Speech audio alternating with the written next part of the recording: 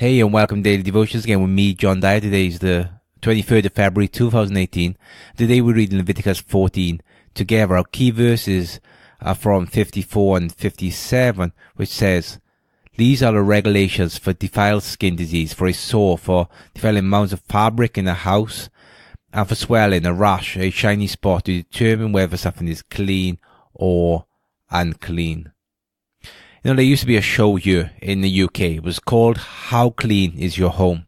And this show would begin by introducing people whose homes were a total mess. I mean, an unbelievable mess. I mean, the kind of home where you would wipe your feet as you left, rather than on the way in.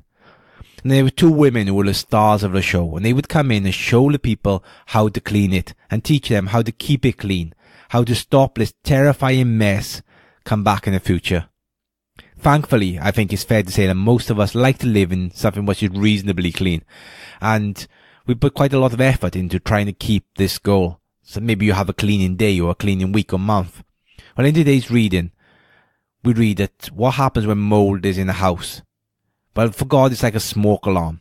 And God's way was to warn the family that they had better do something about it, because if not, then the whole household would be consumed. And we read today how God prescribes for us dealing with some infection in our house. The first step was to go and get help. The head of a house is to go to the spiritual advisor and let him know that there was a problem in the house. Verse 35.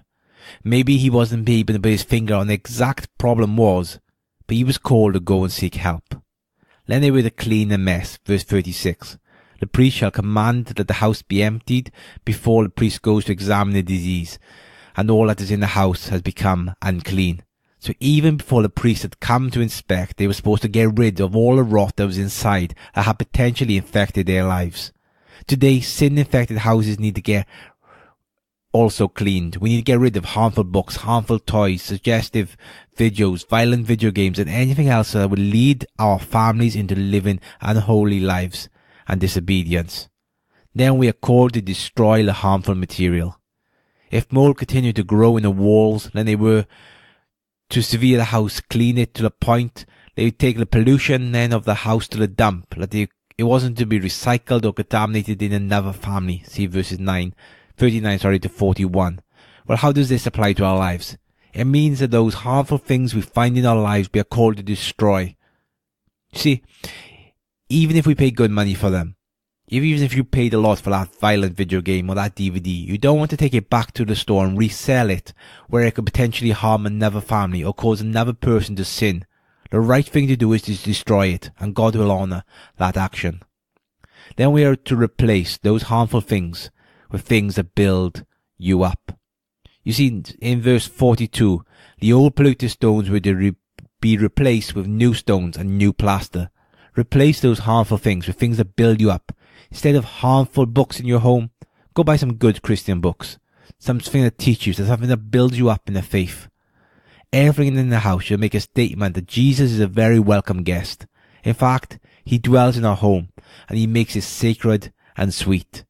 And what follows in the rest of chapter 14 is a final step in going to the house of God and making the sacrifice of forgiveness.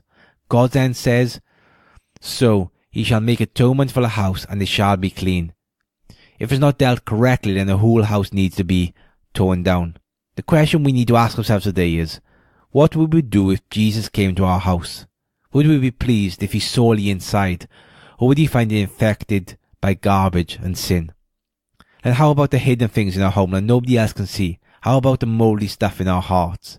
It could be that your home is infested with coldness towards each other, towards the extended family, or your home could be tinted with a toxin of self-absorbed lives. It's my time, my car, my pleasure, and so on.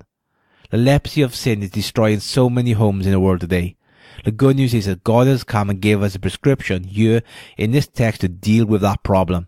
And his promise is, as we read a few days ago, Leviticus 11:44-45, that we can also be holy, for he is holy.